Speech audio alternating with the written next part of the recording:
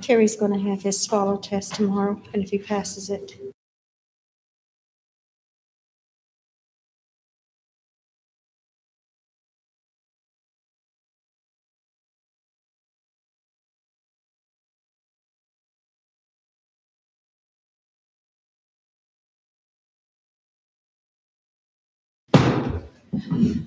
So thank you all for joining us for the workshop tonight.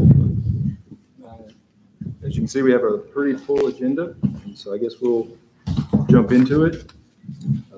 The first topic is Watkins Jet Rail safety concern that Jeff Cuthbertson would like to present.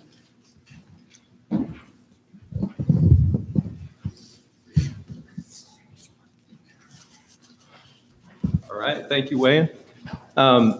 Thank you for having me this evening. My name is Jeff Cuthbertson. I am the owner of ServPro here in Collegedale. And just a little background about myself. I've owned ServPro for 12 years. And we clean up after fires and floods and disasters and so forth. Many of you probably know that. A couple years ago, we made the decision to relocate to Collegedale, this time permanently. And we built a pretty large facility on Jet Rail Drive. And that was 2 years ago. And we were really happy we did that. We really like where we're at. We've been very blessed, very fortunate to be able to grow. We're now investing in another facility at the intersection of Jet Rail and Watkins. And you've probably seen that building going up. Like I said, we have been very fortunate to be able to grow. We employ about 75 people now, and we recently expanded into Knoxville as well, and we're looking at another location as we speak, or at this as we speak. We have some concerns over just having one point of access to Jet Rail Drive, and it revolves around safety concerns. On several occasions, there'll be trains that stop out on the tracks. And sometimes they stop for upwards of an hour.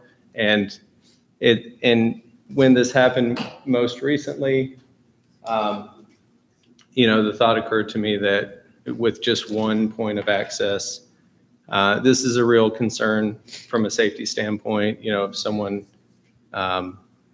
if there were to be a true emergency, if someone were to have a heart attack or were to have a stroke or something like that, or we were to have a fire or something of that nature, that the access would be restricted. And then also with there not being a gate over the Watkins or going over the railroad tracks, that's also a concern. So our ask is that that you consider putting a second access to Watkins, and I think the most logical, or the most logical place to do that would be from Titus Lane, and that would help with the safety, and so that's what I'm here to talk about. Okay, so we've looked into this going back, I guess, about 2 years. We spoke to TDOT about it. TDOT would be fine with converting Titus to a public street. At the end of the day, it comes down to cost and effort to complete the project. Property would have to be acquired to make the connection, and then the road would have to be constructed. Right now, until we know what the COVID relief funds are going to do, it would be very challenging to find it in this upcoming budget. I do think we should probably stay in contact as we find out what those COVID numbers do, assuming the commission wants to go down this road and have this conversation. There is additional acreage owned by the Wittenbergs adjacent to ServPro. So especially if that property started to develop, the demand on that one crossing would go up significantly. And so then I'll also open it up to the commission for any feedback or thoughts. I do. Can you move the screen up the other way? Right, go up a little bit more. All right, right there. That big piece of property right there that has the 2 warehouses on it. Mm-hmm. Is that a possibility to run the length of that over to Watkins? So that would be a similar situation of acquiring the property and building the public street. The Wittenbergs do own the parcel in the northwest corner. There is a large creek at the end of Watkins that would have to be crossed. I believe it's in the floodplain, not the floodway, off the top of my head.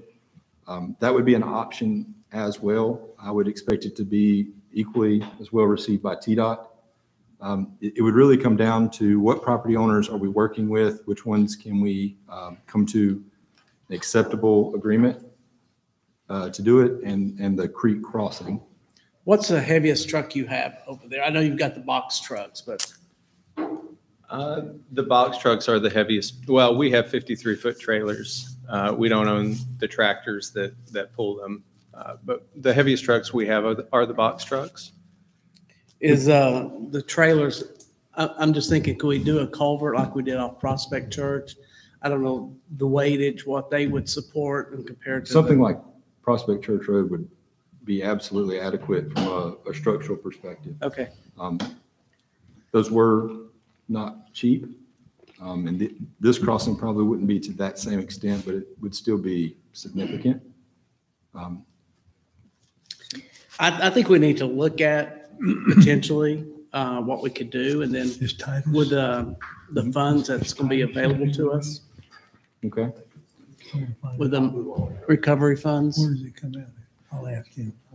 Yeah, because I drove back there to look, and I checked things out when you were first building the new facility there.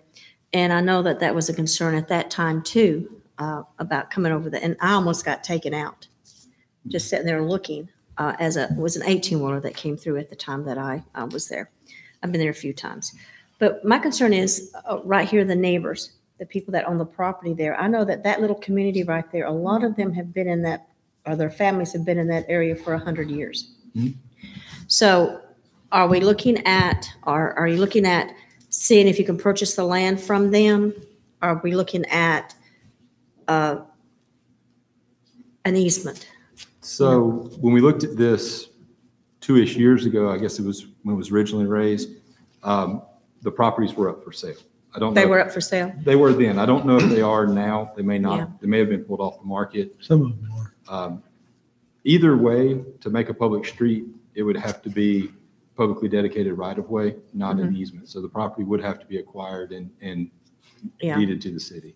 Okay. So where does Titus come out on Old Ringo? It's, you know where the Allstate is? I think It's what right it is. there, yeah. Right across, not too far. The original road storage, Yeah. Is it right across from the It's daycare? before you get to the railroad track, before you get to the old Baptist church. Right across the daycare? I don't want to speak out of turn here. I've spoken with Ray Esslinger, who I think represents the Wittenbergs, and I don't know who owns which pieces of property. I think he owns, the Wittenbergs own the farm and some land there, and he indicated that they would be willing to work with Collegedale. I don't know exactly what that means, but I think Right. he's willing to work with everyone on it. I think he's worked with us before, hasn't he? In the On past, properties they've for the been, ball fields and things. pretty reasonable. We did have to eminent domain the additional pump station property, but the whole process was Yeah. as civil as you could have ever imagined that process being. So, Well, I think it's something we certainly need to work towards. Yeah. I think it's something that's important to your organization, your employees and everything over there. So I hope that we will not drop this ball. I hope we'll continue to work towards finding a solution. Awesome. Have you talked to the railroad about putting a crossing arm in there? No, sir, we haven't. I don't know. I don't remember. I think it's a requirement if the school buses goes across it. I don't know the age, if there are kids down there They're very still. young now. I think most of them have moved out by now, but What I'm looking at too, I know that when I come all the way down, when I was checking, I know adjacent, there's, I don't want to say adjacent, but there was like they were cleaning some roadway out or some forestry out. It looked like they were trying to make a road or something there. Is that your property or is that the Wittenberg's property? It's on the same side as your facility, but it's past, like coming down towards Titus. Titus doesn't go all the way through. No, it doesn't. You're talking about recently where they're clearing that out? Yeah. That is not our property. I asked Ray, and I think he said that's where like a cell phone tower is going. Oh, that's Yes. Oh. there's the cell phone Well, tower right going there. in off of Watkins. Mm-hmm. I can see where there's a need because people are trapped back there in case of the railroad. I understand that because I live on this side of it. My concern was just the properties right there, that how that would impact the families that are currently living on Titus. Right. You know, from an employer perspective, we are constantly asking our people to come to a complete stop at the railroads, to be careful, and we only have so much control over that. So Yeah. we're looking at their safety as well as, you know, everyone else in the industrial park.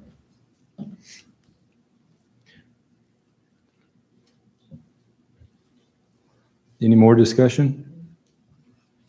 Was that in part of the original plans to expand or to have a road when they first built the new facility? About wa- adding that road? It wasn't at that time. Okay. Okay, thank you. Well, we appreciate just letting us come and talk to you about it. If there's anything that we can do to facilitate things or to, you know, help things move along, just let us know. But we appreciate just any consideration. So thank you very much. Thank you.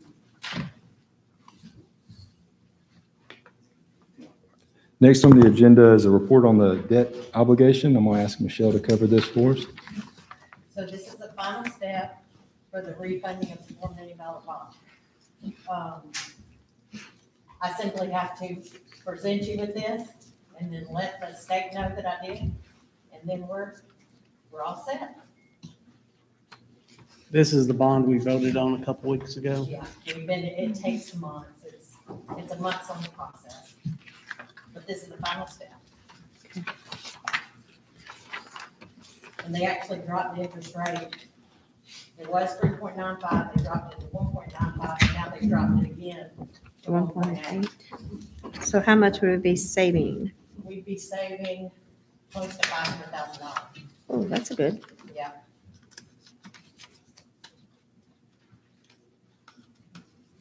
So you just have to present it because we That's can't it. vote on it. Okay. Yeah, there'd be no voting is necessary. Okay, that's good. Thank you, Michelle.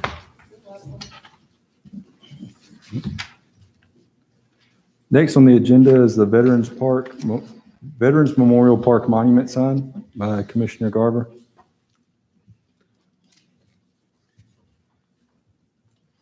Thank you.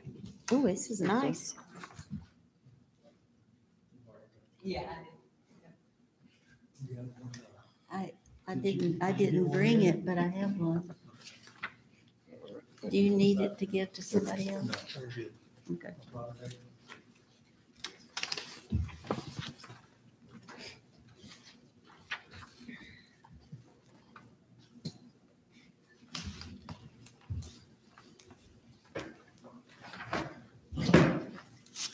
What's really prompted this is the fact that a lot of my friends who have people come in from out of town, when they get to their destination, they say, "Hey, did you see anything out the Four Corners of Veterans?" No.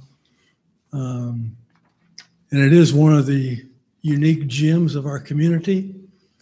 We've been working on signage at different places and different kinds for years and years and years. We have got some things out on the interstate, finally. But some of the people on our Veterans Board, the Veterans Park Board, have actually believed that it would be a nice time. This is our 20th anniversary of our Veterans Park. 20 years ago, I guess last week, we had our first board meeting and started that whole process. And so I think the board is preparing to pass those responsibilities on in some form or another. But we'd like to have a monument sign out there. Each of you has a picture of one. I guess it'd been nice if I'd had one given to somebody to get on the screen. I didn't know we'd have a screen up today, so the people in the room could see it as well. It'll match, the construction would match exactly like the common sign.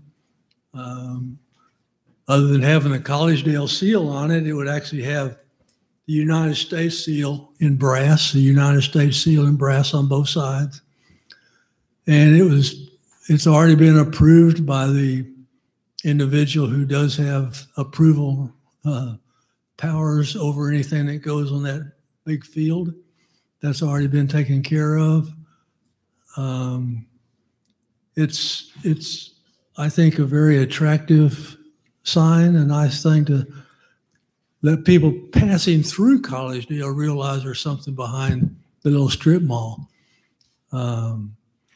So, because it really isn't that visible if you don't know there's something back there to look at. So this would help us get more people looking at that. And I think along with this, there's a lot of people hoping that we'll get some parking up front that we talked about. We actually funded, I think, 2 years ago, but things happened and it was not possible to do that. So I think there's some other plans possibly going on there as well. So this proposal for this location is more towards the strip mall area. So it won't ever have to be someone think it's in the way or bothersome or creating some kind of a hazard visually or physically for the things that go on out there in the field. So the price tag for this is on the second page, and the Veterans Memorial Park Board has requested I present this as a request. We have already have a bronze female to be placed out in the park. We're looking at Memorial Day for doing that. but it's going to be a very, very nice addition to the park as well. So it'd be nice to have the dedication for this new bronze sculpture out there. And sometime around that time, actually have a nice new monument sign to actually direct people to the park. So we would like to get some help with this. Amount of $16,423 is the completed price tag for the monument sign. And after looking around,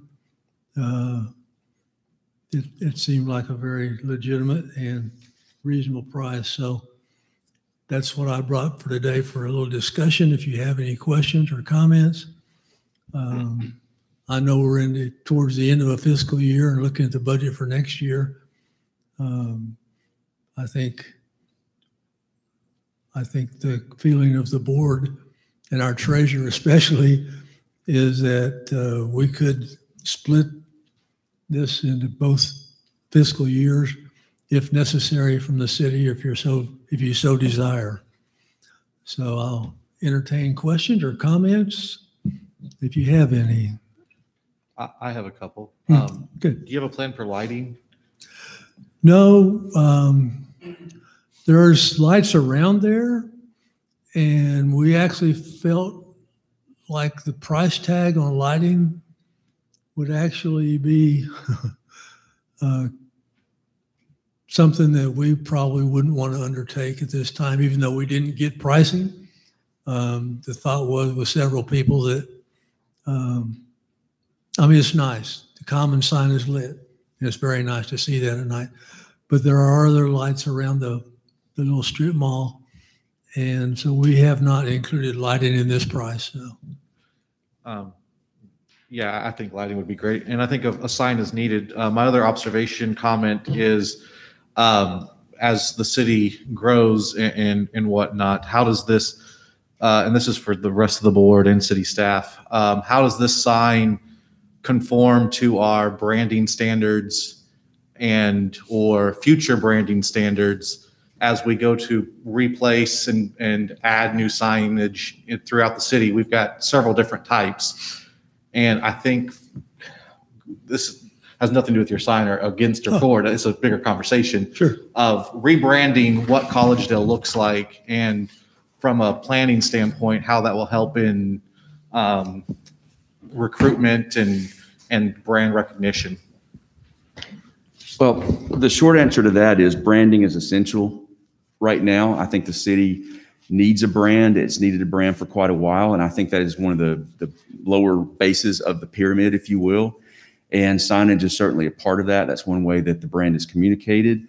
As far as how this would fit into that, I think the way I can address that is I think the common sign has already sort of set a tone for city branding in the future as far as identifying city facilities.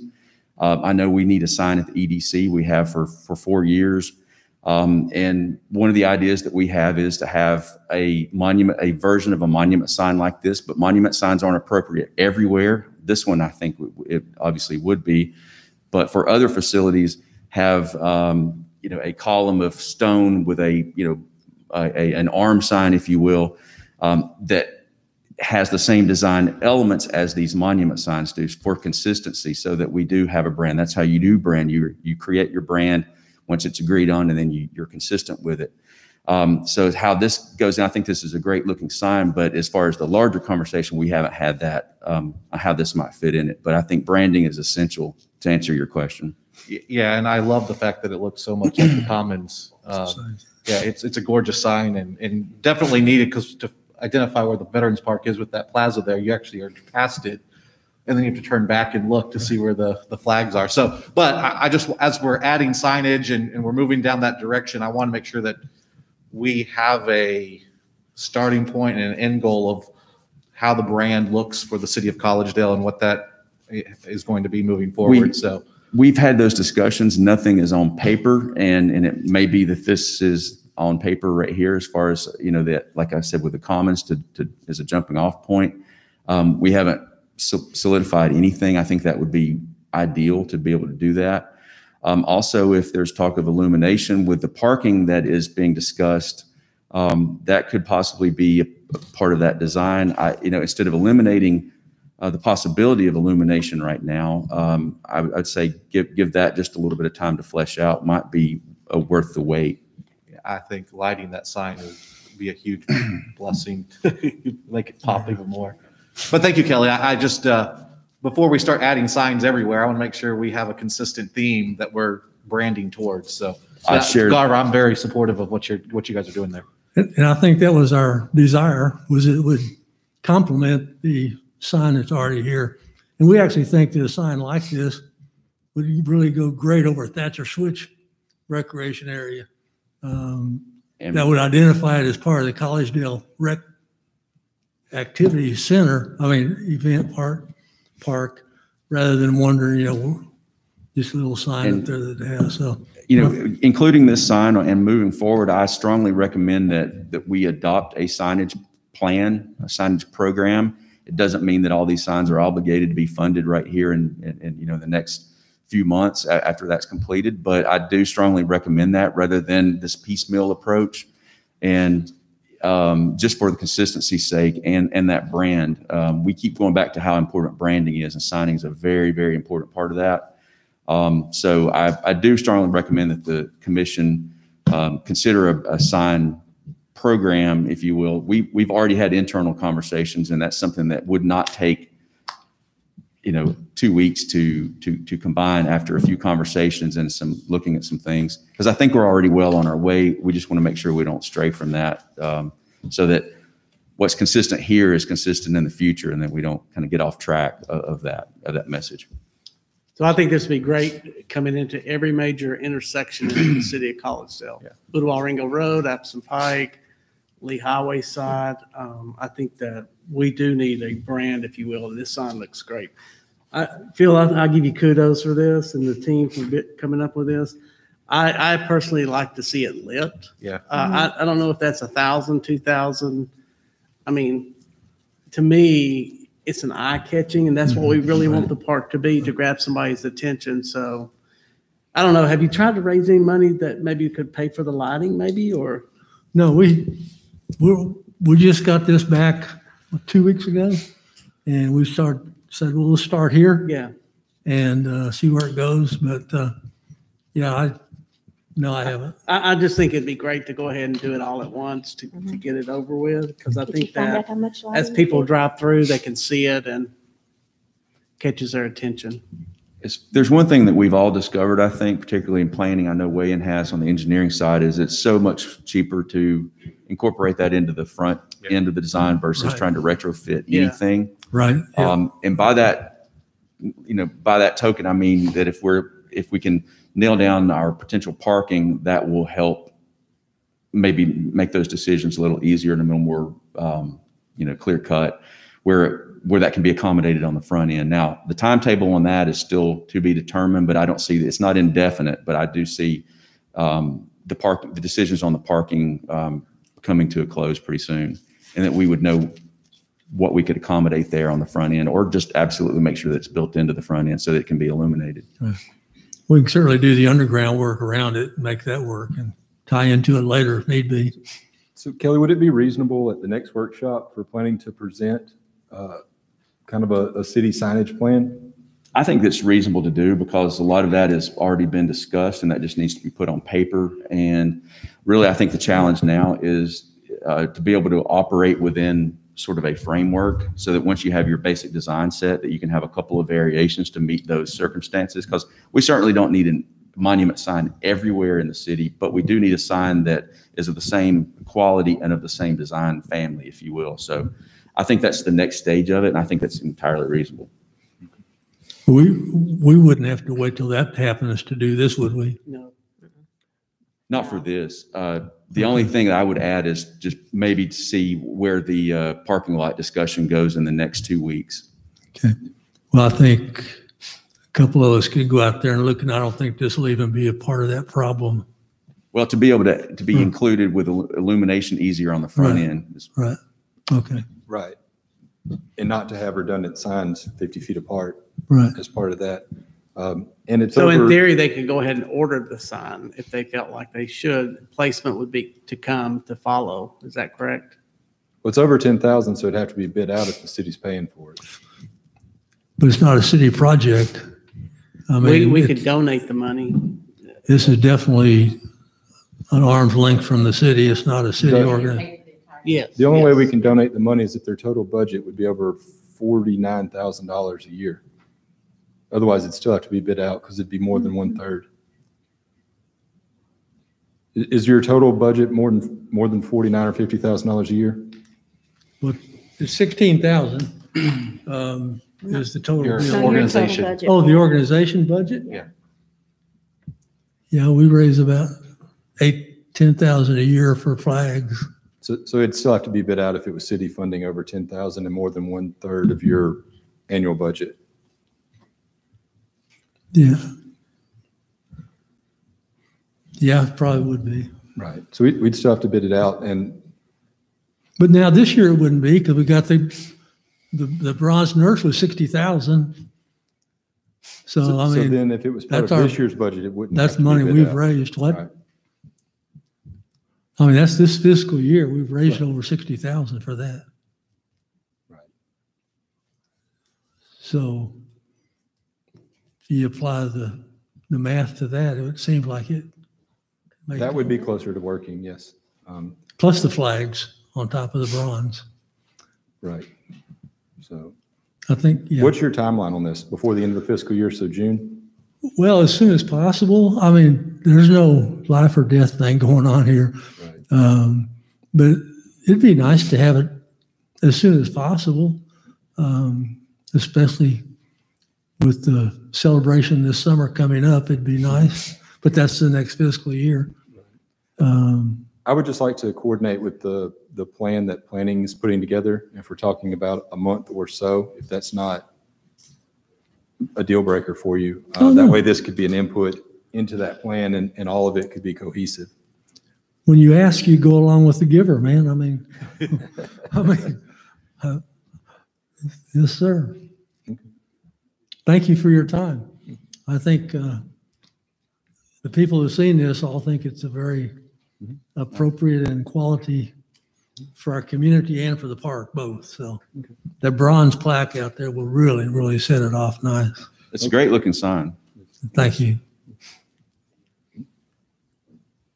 Appreciate it. Thank you. So next is, May I ask him a Yes, ma'am. question, Mr. Vaughn? Do you know the status of renaming a section of Appleton Pike? Has the state made any? So that right now is in the works. Can I clarify something? Yes. It won't be renaming at all. No, I'm just saying. Okay, Yeah, okay. it's A plaque put there Right, for a portion Yeah, of. it's- Somebody may Appleton Pike. misinterpret that.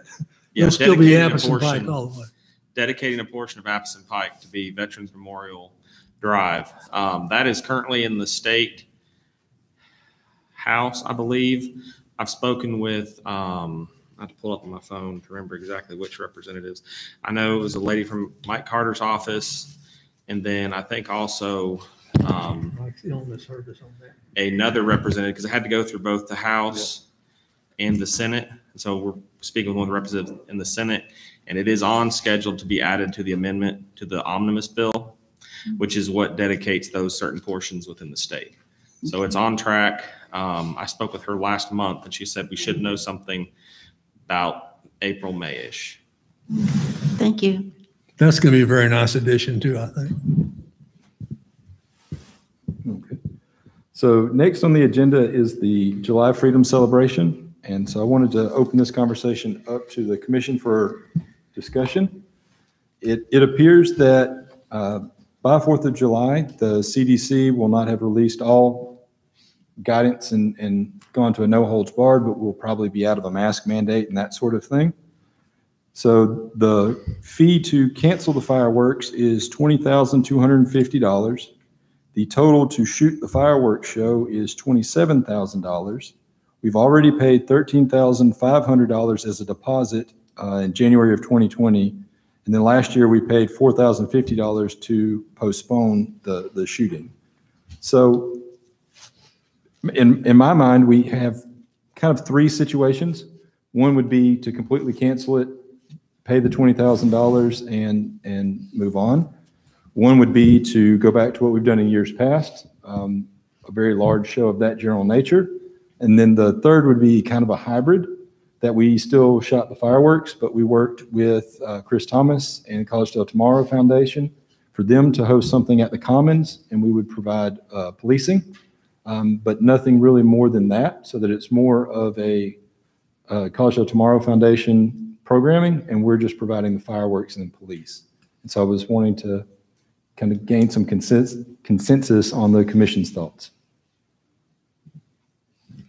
Well, I think we've been shut down, beat up, and through the ringer here for so long that if it's possible for us to open it up, and I fully believe that a reduced experience prior to the fireworks, but yet a still healthy event would be a nice thing. I think from what I heard you say, everything be over here until the fireworks started. And I would just say it'd be nice to have something going on over here, even though it might just be a lot less magnitude. I don't know. I can't imagine families not spreading out Right. in the park. Right. I hate to see us not to have it another year. I like the hybrid suggestion. Yeah, I do too. But I think we need to have some fireworks. I agree. So I think you're going to have people over there regardless what happens. If they know we're shooting fireworks, you're going to have a field full of people. I kind of feel like initially when I heard that, and should we have vendors in the middle of Apson Pike selling stuff? Maybe we could do it without that. But then people's going to get hot and thirsty and kids expect it. I'm for the full-blown thing. Wide open? Wide open. So the idea with the hybrid show would be that the vendors would be on Swinier and Apson Pike would remain open, and then people would use the underpass to access the field, because yes, they would go over there anyhow. Yeah. And I'm assuming, Eric, you would still kind of chart off the fields if I think it would have to, yeah. Because having it out there no holds bar would be very difficult for emergency service to get in there. It makes it somewhat organized. People can find their families. They can say, hey, I'm over here versus I'm in field 3. I mean, it is helpful to have it broken apart. Very helpful. That's been and I'm good with it. The vendors being over here, have no problems with that. So, Will there be signage to direct people over to Swinier, or a marketing campaign to let them know of the hybrid? Whatever's determined, we'll have to figure out how to execute. So if we choose to go that route, yes, we would need to have signage and flyers and that sort of thing to logistically pull it off. we've had pretty good communication with the city website and police website about parking and directional of travel.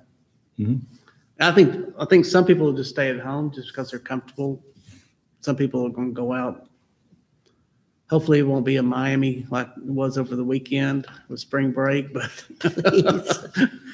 but I think we've always had very respectable, fireworks shows and stuff like that. And I just feel like our citizens are going to want it. Yeah, I agree.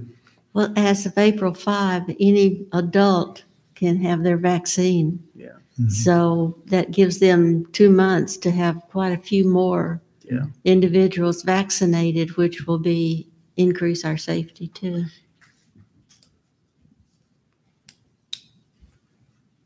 So you're going to bring this back to our meeting on I April can, 5th? Just to get direction on which way you Or want if to go. you guys want to put together what you think would work. I just hate to take away from the overall experience has always been pretty, and I get what we're trying to do on this side with, that's where the bands are. Maybe that's where the orchestra is. Right. I think that is where Yeah. going to be. Oh, did we have some bands over there year before last still? We have, and if we went with the hybrid, we probably would not. The real question on the hybrid approach is, do we leave Appleton Pike open or closed? If we leave it open, what do we do to calm traffic and slow it? And that sort of thing. But you're going to have to be able to escort people back and forth across there for the fireworks. I mean, but I think that can be done without closing it, I think. Right. Have 3 or 4 places where you, And maybe we allow traffic to flow with the presence of the police department out there. But, Yeah. like during the fireworks show, we shut everything down for the hour, how long it takes for people to get in and out and leave. Mhm. I think it's doable. keep the fireworks going. Could you do That'd be good. screens and sound system that would live stream what's going on over here for the people that are over there to kind of help allow the spreading of the populace? Anything's possible. It's just time and money, right? Right. Yeah, how much money do you I want to don't pay know. for it? It was expensive last time we did the Yes, it's screen, Right. big screens. It was very Yeah, expensive. when Ricky Skaggs was here, it was $30,000. Yeah. I'm sure it's gone up since then. It's So I'd probably lean slow. against that. And we've had complaints in the past from people in the field not wanting the music. So having music on one area and not on the other area could potentially let people pick what they want to do. I do agree from a safety standpoint. I do think that at some point we would have to shut Appleton Pike down, whether it be 10, 20 minutes, an hour before the fireworks, just because when it's over, you're not going to clear that field out under the bridge. Right. But it's all very doable. They'll be running across the street. So I'm hearing a slightly dialed back, but closer to normal fireworks program. I think so, from my perspective. And I think if there's some way we could let people know, no programming over here, that they won't come out there at 2:00 in the afternoon expecting music Right. and roast for the next 8 hours. If they're aware of what's going on, I think it would make it very, very doable. Okay. And maybe we dial back the start time of it. That would probably be part of it, to condense it down in conjunction with the programming and try to get as much into a limited amount of time that is logistically easier. Mhm. But I like the idea. We got to do it. And what date did you discuss? I missed that. I believe it's the 2nd, but that's off the top of my head. Or the 1st? Is it? It's Thursday the 1st. What day of the week? Thursday the Thursday the 1st. 1st.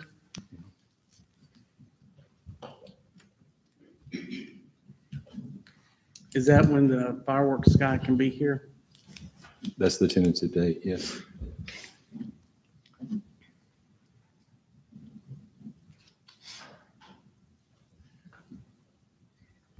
Any more discussion? All right. So next item on the agenda is the parking on Swineyard Drive. This is in relation to the proposed gift of a park. I guess the contention is the back-end parking along Swineyard Drive. Starting about 2 years ago, we worked with the donor, and the city insisted that parking needed to be provided for the park to be functional. We investigated multiple alternatives, including parking at the Commons, which did not work out, putting a parking lot inside the field, which didn't meet the donor's vision to take a few acres of an open space park for parking. They were not receptive to building the parking across the creek because they donated the property after the city agreed to build the parking over the creek. So we settled on on-street parking.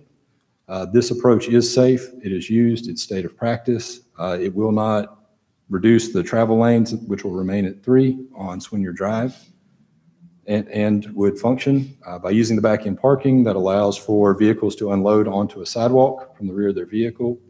And then there would be protected crosswalks for people to cross from the west side over to the park. So we have a group of people here, I'm sure, are objecting to the parking. Yes, I think that in the next meeting on April 5th, they can get up and share their concerns again. We've Yes. received quite, or I have at least. Yeah. Received quite a few emails. You know, they think the park will be great. And two concerns is parking and safety for the kids. And I get it. But we know that futuristic, there's going to be building across the street where that parking is, which is just going to, there's nothing we can do to stop it at this point. It is somebody owns the land, they're going to develop it, and it's going to be either commercial or real estate apartments or something. It's just a given fact, the way society is today. Is that correct? yes, and every conversation we've had with them, their site plans included on-street parking as well. So And- even if we didn't do the park, if they develop this through a real estate deal, there would be parking there regardless. That's their plans. What was the objection of going ahead and developing the parking along Ottawa Ringo Road? Because we're going to need that anyway for the 4th of July.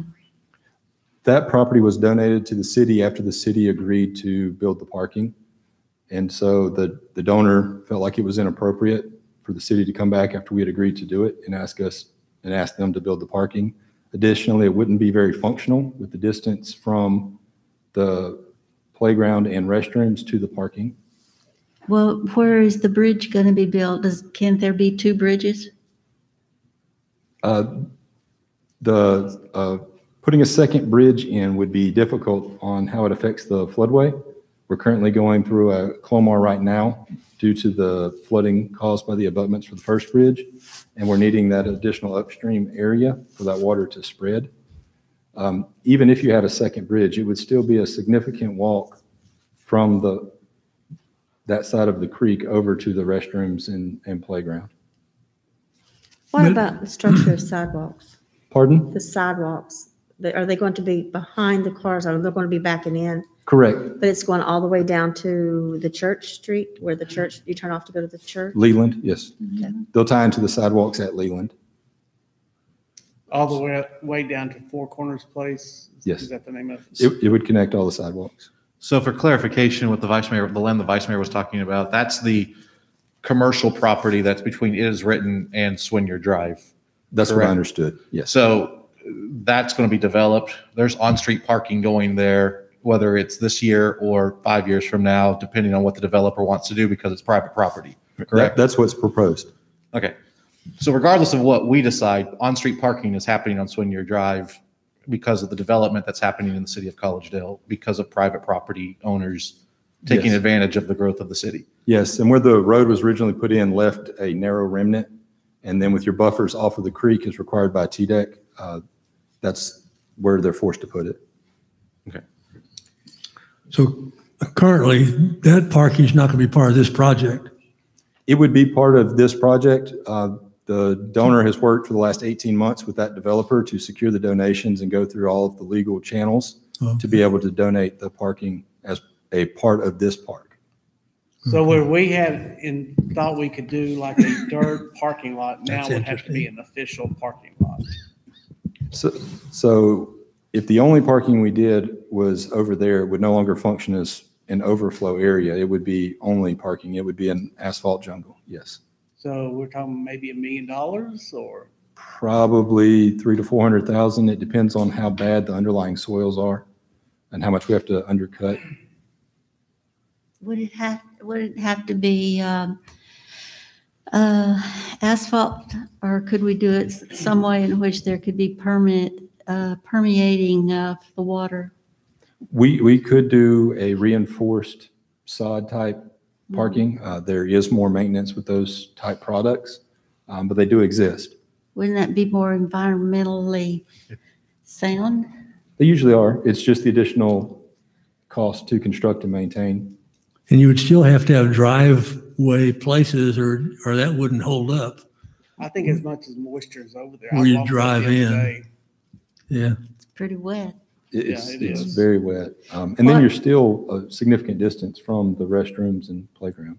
What about when they widen Ottawa Ringo Road? How much of that property will be taken with the widening? So the current plan for the widening will be 3 lanes with a verge, the width of which is not nailed down, and then a 12-foot shared use path.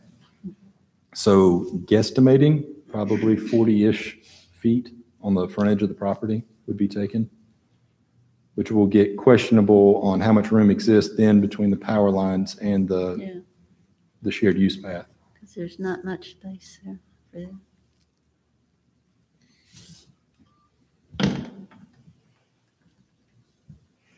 Any more discussion? So I would encourage y'all to come on the 5th of April. We do appreciate your feedback you have been sending us. Concerns about the kids is another issue they had. I mean, we haven't had any issues here at our park, Imagination Station so far that I'm aware of. But doesn't mean it hasn't happened. I just don't know about it. I can see kids darting in and out of between cars, crossing, from the west side to the other side of Swinger Drive. So we definitely need to look at what we can do as a city. I like the crosswalks. I think it needs to be lit some way for safety. There will be streetlights installed. Okay, good. Because one thing too, I'm sorry. No, go ahead. One thing too, and I'm concerned about safety, but also a lot of this has to do with parental control. But I know even the best parental control, a child can get away, but still there's some things that the parents, we can instill some safety rules or something like that. But I definitely like to see what we can do safety wise, to ensure. Maybe we can get Chief Sapp to give us some feedback as well on his thoughts. And, Okay. Eric goes to public work meetings. I'm sure he's got some thoughts as well. So. With the crosswalk, there'll be a light for them to indicate like we have up on the campus at Southern. I'm not sure off the top of my head if they were the push button or if they were just standard crosswalks. Okay, because even with those lighted crosswalks, students can push the button to indicate that they're going to move out. They walk in and out anywhere across there, and so you have to be so careful with them. Mm-hmm. They're on their phones and they don't watch where they're going. But hopefully these will be kids with their parents. Yeah. College kids are interesting. I do think, to say the least. Yeah, I love them. Investors have the right of way. I do have one other point that's definitely related, in my opinion, because I use it a lot. Leland Drive is a great option, other than turning left out of Leland onto Ultlaringo is a total disaster. To me, one of the greatest things we could do to show that community that they are valued is to put a stoplight there, so that whenever they feel a need or traffic is heavy somewhere, that they do have a separate exit available to them, similar to what we were talking about today, where they know they can get out. There are some days I'll wait for 2 or 3 minutes to get out of Bill Reed Road, and I can see both directions. There you can't see both directions. And and the older I get, the more difficult it gets. So to me, maybe some of the best money we can spend is to give an option for these folks who every email I've gotten, I've appreciated, but that would actually be an alternative that I think that they would embrace. And I know I would, going and coming out of there. When church lets out, it's just a challenge to go left, especially. So you and I did talk about this. We did, and I spoke with TDOT about it. Yeah. And so TDOT is it's a state thing. It's a state thing. I know that. So we'd have to have an engineering study, if I'm not mistaken. Is that so? Correct? TDOT's currently in their design phase of improving Udall Ringgold Road. So they are not going to do anything during that phase until it's complete. So we would be solely responsible for all engineering, all design, all construction cost, and all permitting. That would, using the Edgeman Road as an example, even without the delays, is 5 to 6 years and $1 million. How much? How about About $1 Spalding? million. How about the one on campus at Spalding, the light we put there 3 years ago? That was done by us, and that was just the light without the studies, and that was 150-ish. That was 125,000, and we used all the equipment that came off of Little Debbie Parkway. We already had our own Yeah, equipment. yeah. Yeah, we already had our own equipment. Yeah. So if we did the whole thing, it'd be, I was using the Edgeman example because you would be site distance limited, so they would make you do some improvements to get the site distance to work, and that was north of $1 million. Edgeman at Lee Highway.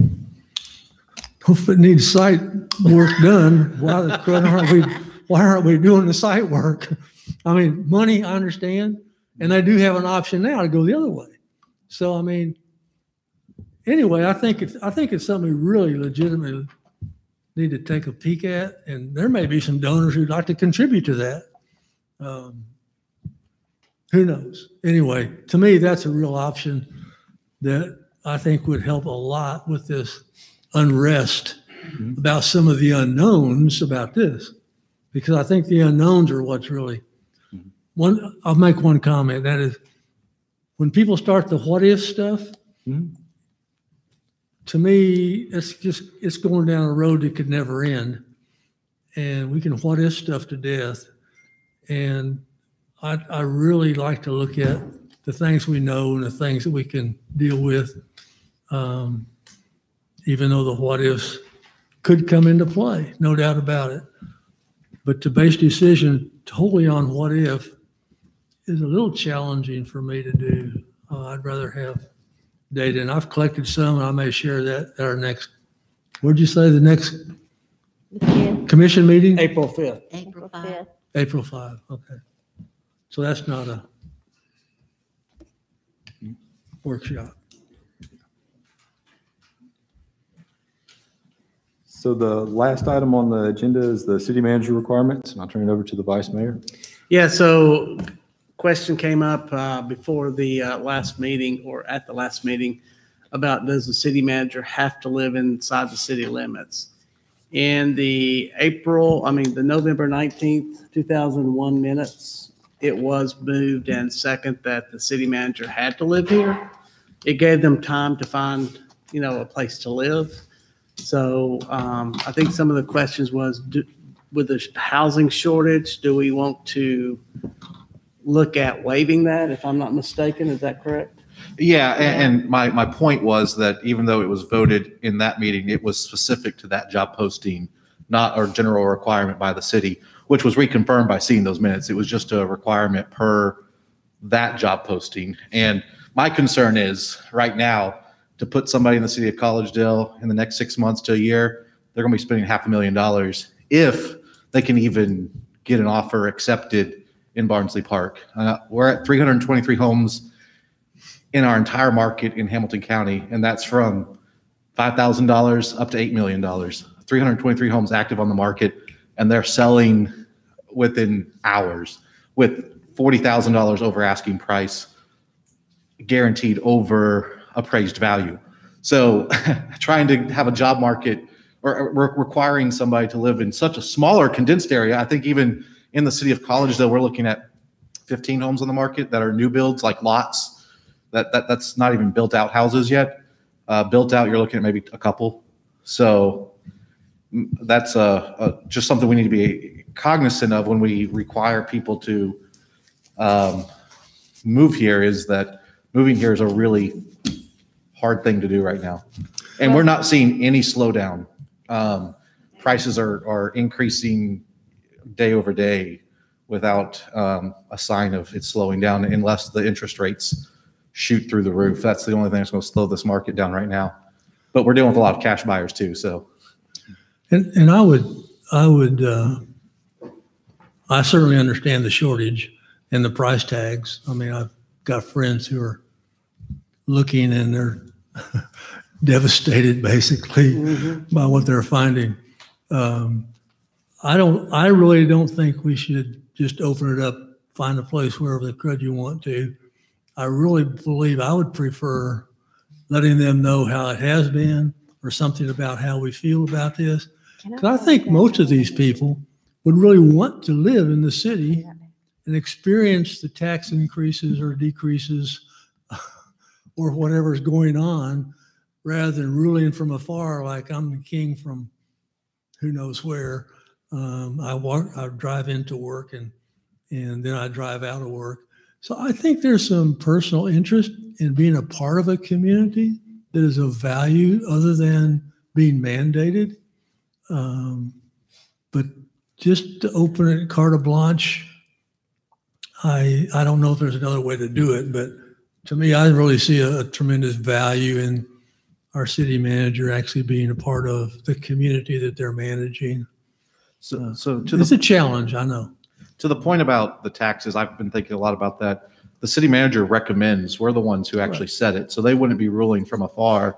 That's up to us who actually live in the city to dictate those taxes. But So they would be experiencing it regardless. Right.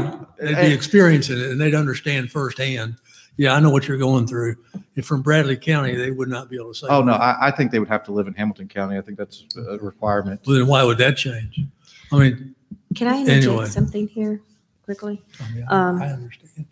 I understand both points. I really do. And to be realistic, I like the fact of being in the community and so forth, like Commissioner Gardner said. But if we're going to require the city manager to live within our city, then we're going to have to up his salary. Yeah. Big time, Or give because him you're a- going to look at the cost of living rate before even to entice somebody to come here.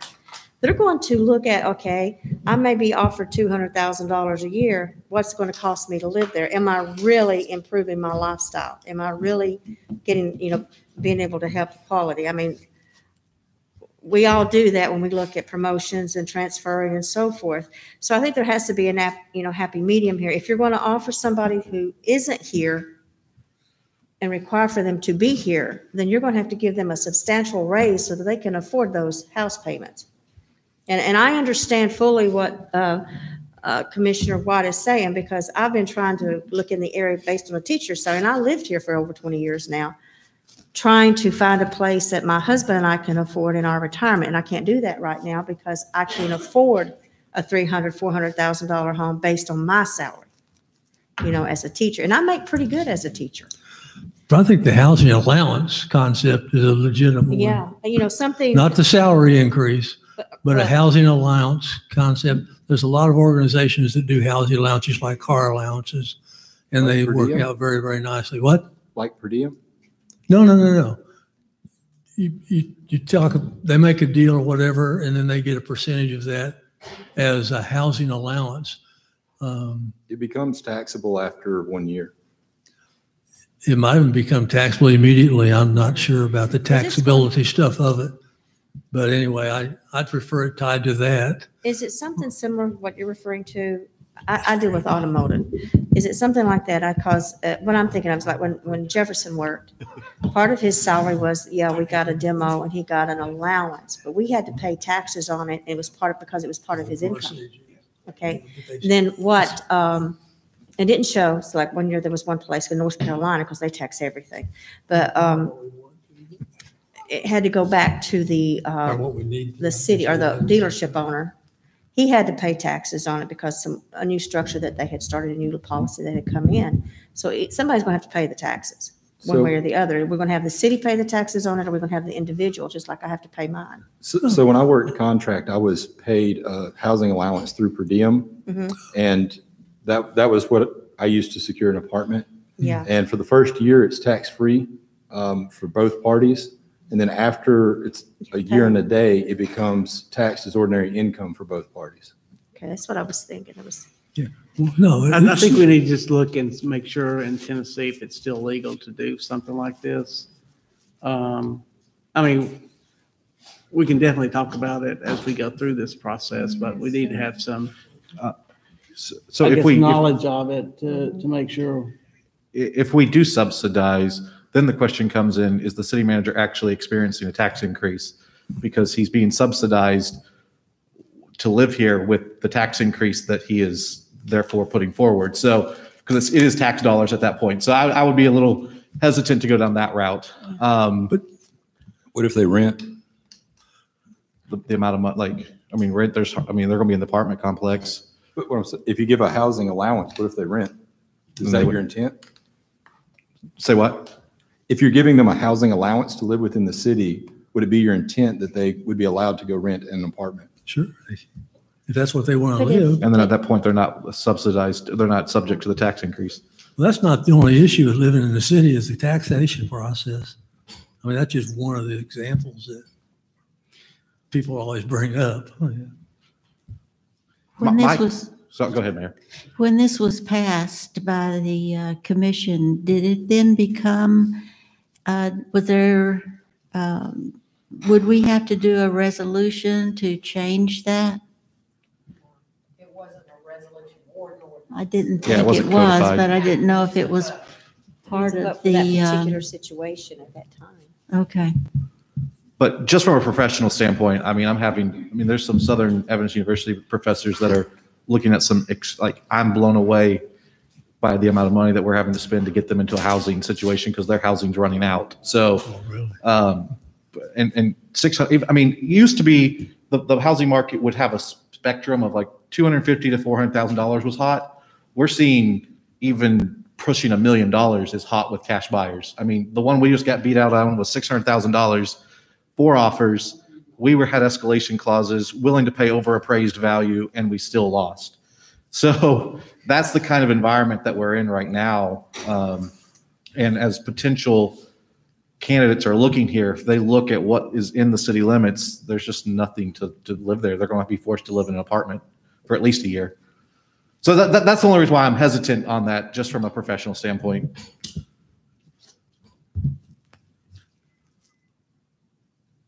So I have nothing else at this moment except for us all to think on it.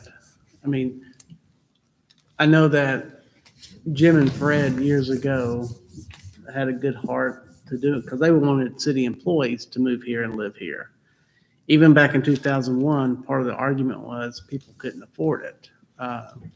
Although taxes were lower than, a lot of the cities, salaries were not enough because the housing in Collegedale was still expensive back then. So I think we were shot down by legal on that and the cost of, people moving here. If they moved here and they lived here 2 years or 3 years and they got fired in the 3rd year, what does that do?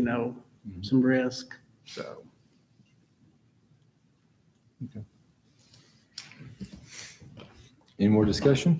Good discussion. Needed to have some. Good So- discussion. So we'll go with the commissioners' reports. We'll start with Ethan, There's nothing tonight for me. Commissioner Garber, Nothing, thank you. Commissioner Baker, No, I think everything's been covered. Vice Mayor Johnson. No, I think I've got my interview, or is it Betsy we talked to this week? Okay. Yeah. Oh, when is mine? Is that Tuesday? Betsy's the MTS HR consultant. So I actually sent Hannah the Thursday and Friday. Friday, yeah. I sent her Okay, my I'm supposed to do Thursday. questions I'd like to see asked during the interview, so I sent that today. And so is it here at City Hall, I take it? I can't remember. I thought it was a Zoom, but I think somebody let me know that they're coming here. Okay. We're coming Yeah. here. I think mine is at 3:00, if I'm correct. I've got mine written down. You Well- want Kristen, you want me to let Kristen? Yeah, check? tell She's Kristen to keeping track. check and make sure, because they gave me 2. They tried to Okay. book me for Friday, and I told them I could not do Friday morning, Come on, Debbie. I think mine's at 1 on Thursday. that, Pretty I'm sure. thinking You it's think 3. Thursday at 3. I think mine's Thursday at 3. Uh-oh. I'm checking right now. Mine's Friday at 10. Mine's Thursday at 9:30. Well, I know it was in the afternoon, I'll try and they were that. supposed to get back with me Well, to I'll confirm it, though, and I didn't I'll get a let Kristen confirmation. let you know. Yeah, I'm Thursday from 3 to 4. You're from 3 to 4? Yeah. Okay, but how late are they gonna be here? As long as necessary. And this is just to really talk about what we'd like to see in the city manager and what's important to us. And Okay, because the last message I got was 3 okay, and I said, yeah, I can make it to 3. Is that on Wednesday though? No, Oh. I couldn't do Wednesday because I'm booked all day Wednesday. Confusing her. I might be able to do 3 on Wednesday. They're not here on Wednesday. But they're not here, but Thursday I and can still Friday. do it. No, I mean, I'm booked. This is the end of the year and have a lot of meetings with parents and stuff, but between medical and jiggling with CJ and, not with CJ, with Bash and Jeff. So, but I thought it was 3 o'clock. It's what I wrote down on my calendar at school. I'll let Chris, I'll tell her to text you tomorrow. Okay, and tell if it needs to be, if they're here to 4, I can be here at 4 or 3:30. That's But your you're 3 to job. 4. That's your job to tell her when you can come. Come on. You know, that's, Don't tell her. in the afternoon. Mayor Lamb. Did Hannah send you guys questions that Yeah. they have? You got copies of those? Okay. Because if you didn't, I was going to forward them on Would to you you. forward me one? And evaluation, Yeah. Okay. I filled a thing out. But I Likert scale. Yeah. We need to trash that Likert scale. It's got 5, I probably Five got it is saved at my work. and I will preach Why on you that wanted as a to go to sermon. 10? Oh, I So did get like what Everybody to has do. 3. The I only got the thing I email was said- going to tell everybody, and Somebody I said said it. something about it earlier, is that you might want to put this on our website too, that beginning in April 5, all adults can receive vaccinations for the COVID. April. Came from the governor's office today. Oh, that's good. I got him That's all I scheduled. have. They're scheduled Okay. for the weekend. So Chief Sapp is sick today. He has been working diligently on procedure revisions and was going to give you packets today. We'll pass those out at our next meeting. And so then, Michelle? I don't have anything today. Okay. Chris? Bridget? Quickly, I think a lot of y'all may have gotten a chance to watch the TML Legislative Conference last Monday. In it, they said there were over 1,600 bills filed, and out of those 1,600 this year, over 665 could potentially affect municipalities. One that I have mentioned previously that I may need your help with is our Senator Gardenhire's bill on abatement of stormwater fees. He's holding strong to that. There has been an amendment exempting 501c3s. We're also very concerned about that one. I spoke with Wayne about it. I'll be working closely with TML and TCMA, and they're going to try to, if nothing else, recommend that it goes before TASSER for discussion to try to diffuse it. And also tomorrow, it goes before the House Agricultural and Natural Resources Subcommittee. So we're going to keep a close eye on that. And I have a list of talking points from TML. So I may be sending you an email and asking your help in reaching out to either Senator Gardenhire or the other legislators to help get this, hopefully, a bill passed or bill stopped, because it could be very detrimental to the cities. Andrew? Nothing new to report. Eric? Yes, wanted to let you guys know that we've been having a parking issue on Sanborn Drive in front of our Public Works building, and then also the fire department has been having issues as well. We've put no parking signs in our parking lot, and they've asked us to help them with signs for their parking lot. Basically, we're having a lot of people that come down there to use the bike trails. Shortly after they opened their newest trail, they closed the parking lot that Southern used to have over there. So we're having a lot more traffic. I spoke with Wayne about it, and we're going to put up some signs basically saying no parking anytime at the fire halls, and then at Public Works, no parking during the hours that we're there. That way people on the weekends could potentially park there, but at the fire hall, they can't park there at any time because there needs to be emergency traffic availability. Also, later this week, we're having our pre-bid meeting for our sewer force main replacement project. And we're going to basically answer any questions that contractors may have and get a feel for how many people might bid on that project. And hopefully we'll get several good responses next month and get that project started. Eric, what are they going to do about Tucker Road? So Wright Brothers right now, they're putting together a plan to reinforce the bridge that's there by Thatcher Switch. and they've made a submittal to TDOT. I haven't heard whether TDOT has approved that or not, but the plan is to reinforce that bridge and divert truck traffic the other direction off of Tucker Road, and then fix the torn up areas on Tucker Road. It is a mess. Yeah, I drove that this weekend, and I'm glad you said it, because I'm usually one that jumps on Eric about it and calls him. I mean, it's all the way down to the sharp curve before you get into Lander Drive. I mean, that's how bad it is. I mean, And I honestly think they have to pave that whole entire stretch, because it's beat up pretty bad with those trucks. Right. Yeah, when they bring a repair plan to us as far as what they plan on doing, I'll bring it to Wayne and let you guys know what they're proposing and what we may require them to do. That's all. Kelly? Nothing that hasn't already been covered. What we're doing is looking at branding signage, and we're also looking at potential corridor studies we discussed, and we'll be hearing more about that later. Basically, having some pipe that already exists, have some pipe that will exist. Okay. Christina? Yeah, just a few things. Want to give a shout out to our volunteers that showed up yesterday to help clean up Veterans Park. There was a lot of debris, natural debris that was caught on some of the structures there. And we had spoke with Public Works, and they needed a little help with getting that taken care of. So a few of us got out there and got that cleaned up yesterday, so that was great. And hopefully we'll be able to start doing more of a monthly or quarterly park cleanup. Trying to get the community more involved. Also, we have on Wednesday, we have a tree and shrub giveaway.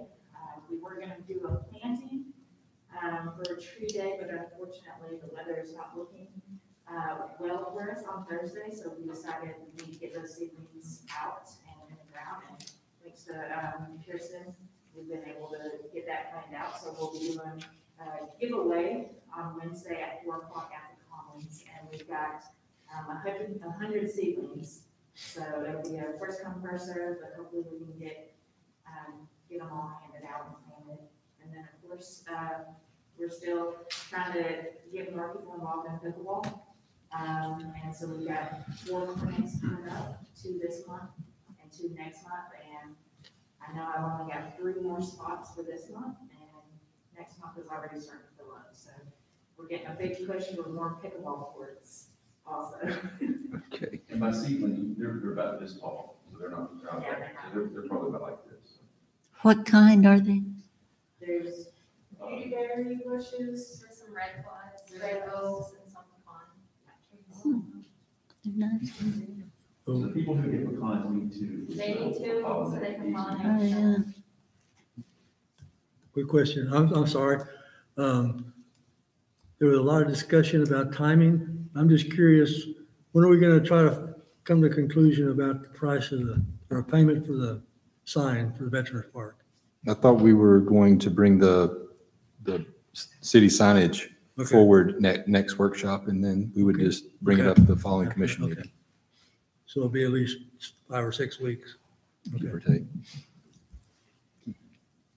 You need a Eric? copy of this sign? If you have a digital copy, I can take that or a copy.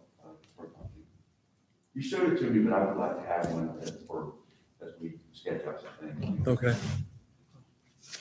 Eric, since we had the heavy rain along Little Debbie Parkway from Ole Highway, there is lots and lots of trash that has come up from the creek. Yes, we had a crew out there today cleaning that up. Okay, fantastic. Christie? That All was right, a we're going mess. to be having our shredding event April 20th from 3 to 6 p.m. What time? 3 to 6 p.m., April 20th. That will be on the website, and the sign, I usually put it in the Wednesday little flyer paper. Anything else? Adjourn.